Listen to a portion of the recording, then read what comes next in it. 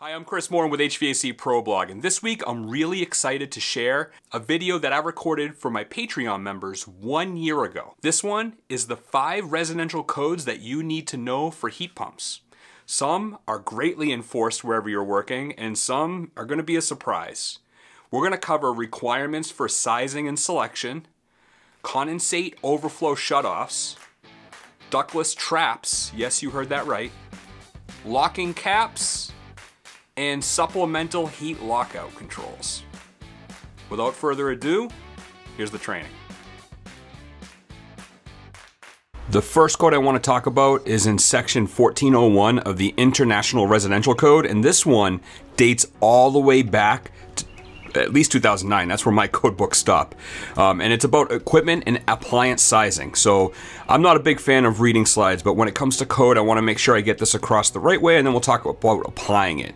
So number 1, or I should say 1A, heating and cooling equipment shall be sized in accordance with ACA Manual S or other approved methodologies based on building loads calculated in accordance with ACA Manual J or other approved heating and cooling calculation methodologies.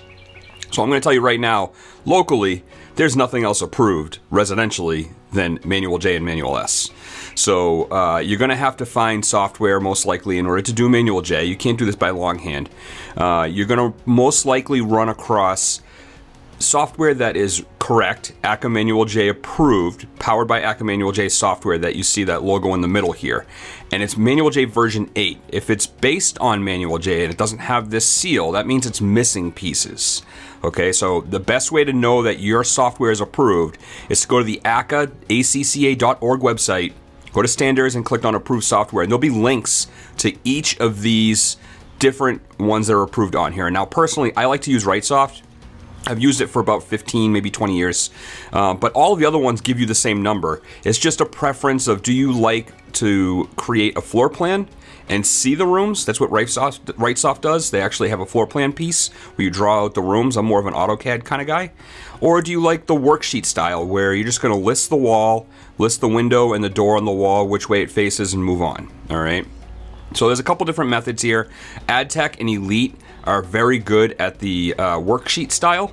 Carmel software, it's app-based on an iPad. It does a great job for block loads. It's really hard to use. You almost have to do it twice to get back to room by room, but it is possible. I've done it on my own house.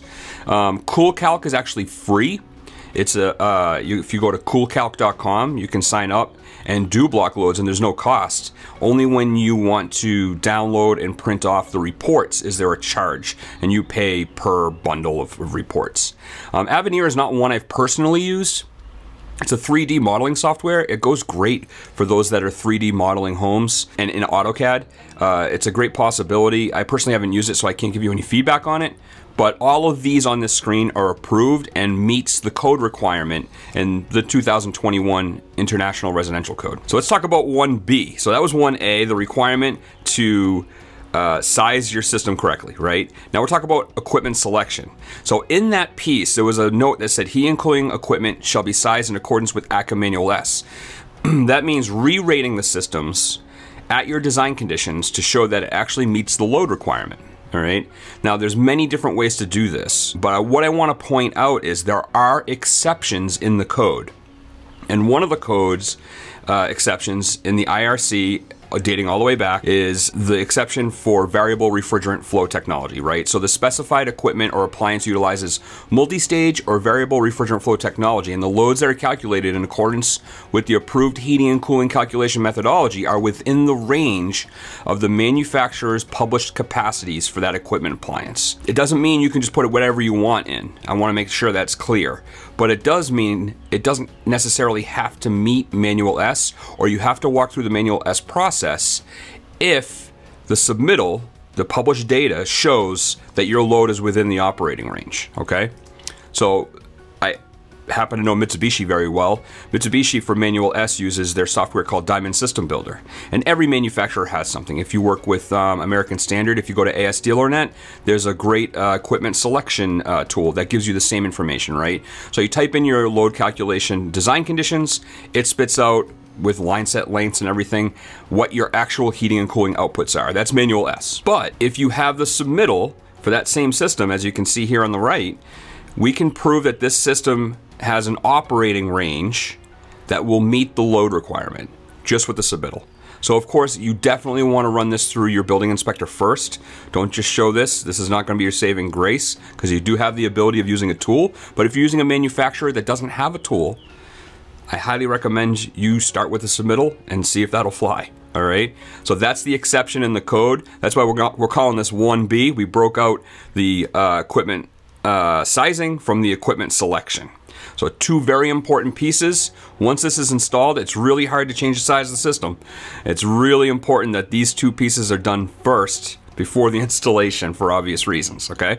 So let's move on to number two. Number two, residential code number two that you need to know about heat pumps is about auxiliary and secondary drain pan systems. In the code, in the IRC, and this dates all the way back as well, this is nothing new, what they state is you have to have one of the four following methods.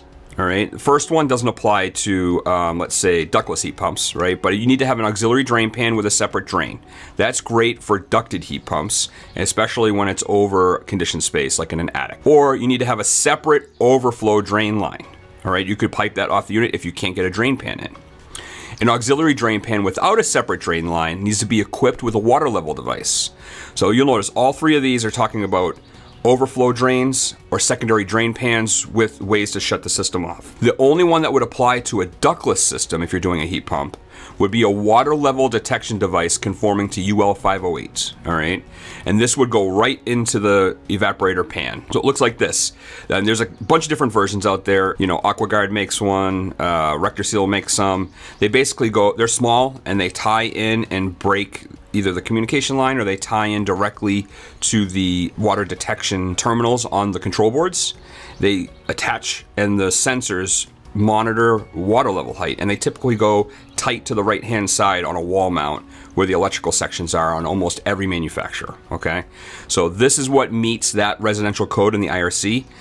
Don't be surprised if this starts becoming enforced. Think about it. If that drain clogs, that water is now going to go right into the conditioned space, all over the drywall, maybe cause the units to fall if you don't have that secured to wood stud. Really important, you plan for these accessories. These are not factory installed. Any manufacturer residentially in the United States that I know of don't put this in the overflow pans yet. I would probably expect this to happen eventually. So if it's a code requirement and it's being enforced, because manufacturers can make money, right? Why are they just gonna let the accessories take it? So really important, you know, residential code number 2, put those overflow switches in those pans on those ductless units.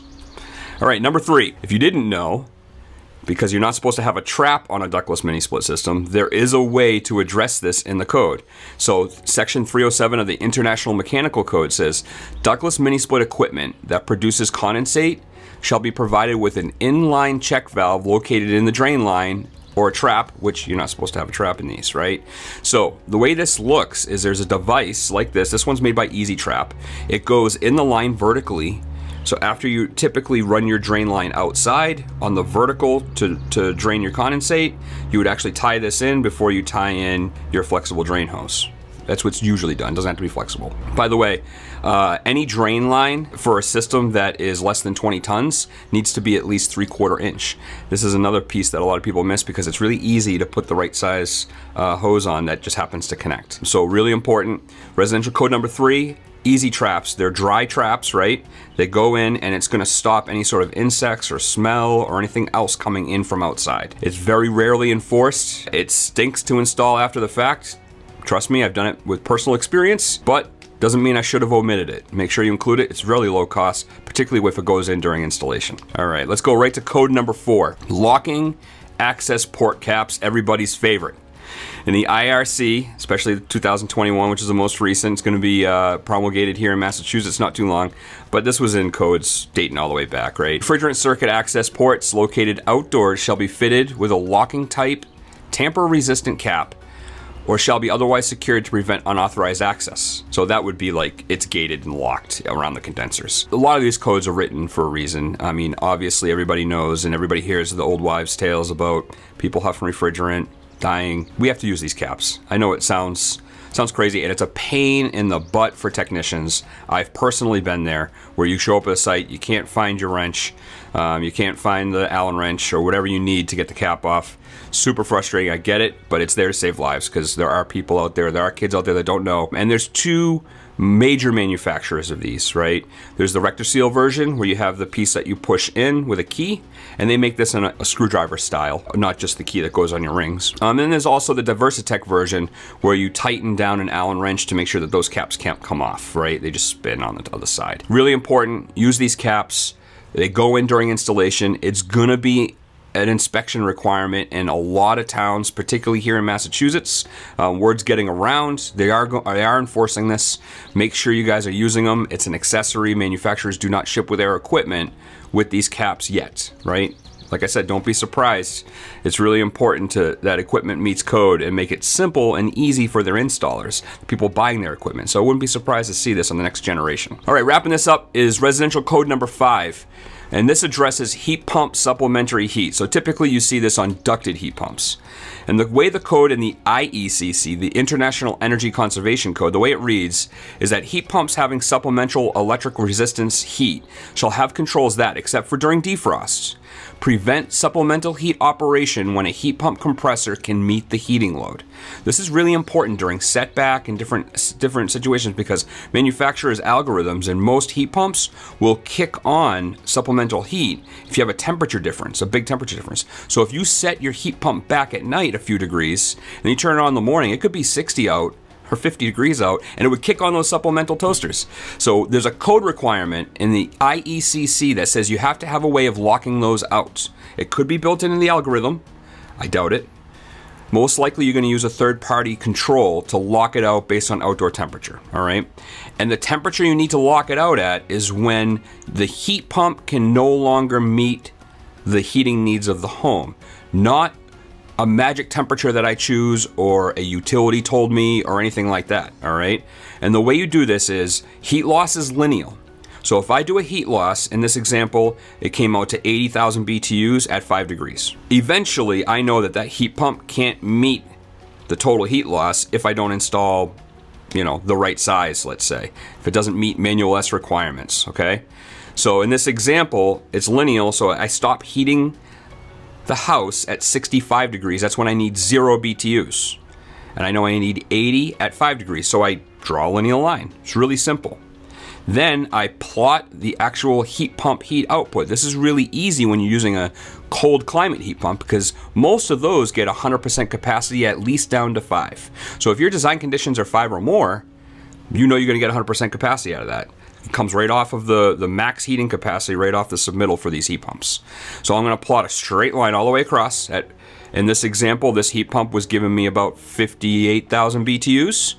Right around, let's say 24 degrees, I need to turn on supplemental heat. So I'm gonna lock out supplemental heat if it's above 24 degrees in this example. That's what meets the code. And of course, supplemental or emergency heat is sized for the difference or all of it, right? So supplemental would be the difference of what you need, what the heat pump cannot keep up. Emergency heat would be sized for the total, the 80,000 BTUs in this example, that black line. If you're only sizing for supplemental, it looks like you would need about 22,000 BTUs. So that's how that code piece breaks down. In order to do that, it's based on outdoor temperature, and you would lock out supplemental heat if the heat pump can meet the heat loss of the home. So what did you think? Were there any surprises when it comes to the 5 heat pump code requirements that you should know? I'd love to see your comments below.